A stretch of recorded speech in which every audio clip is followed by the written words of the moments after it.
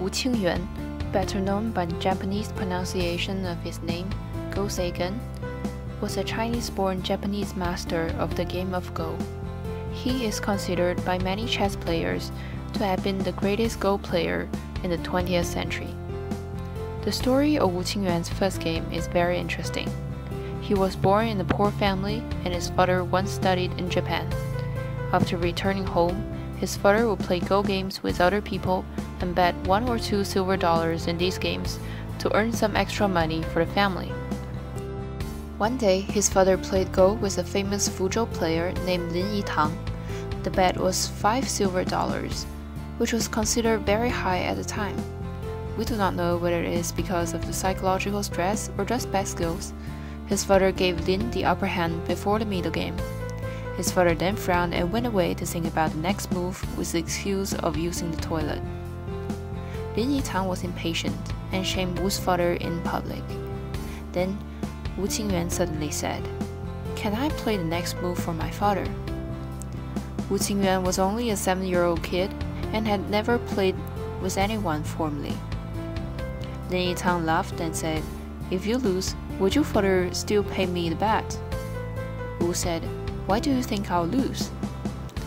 Lin Yitang never took him seriously and let him play.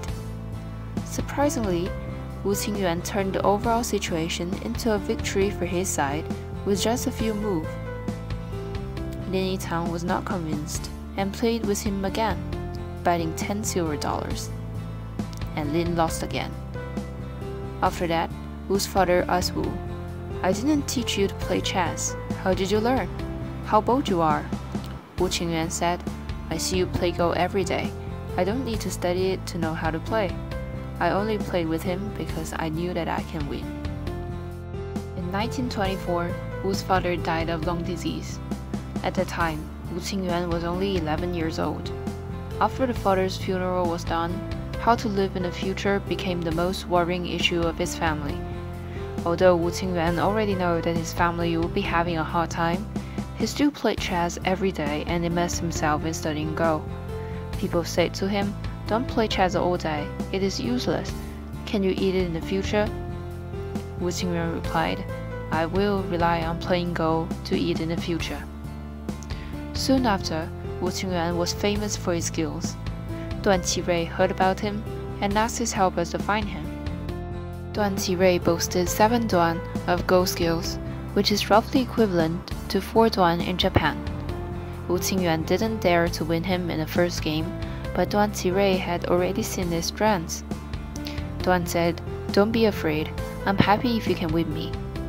Sure enough, Wu Qingyuan won all the following games. From then on, Duan Qirui paid Wu Qingyuan a monthly salary of $100 silver to play chess with him.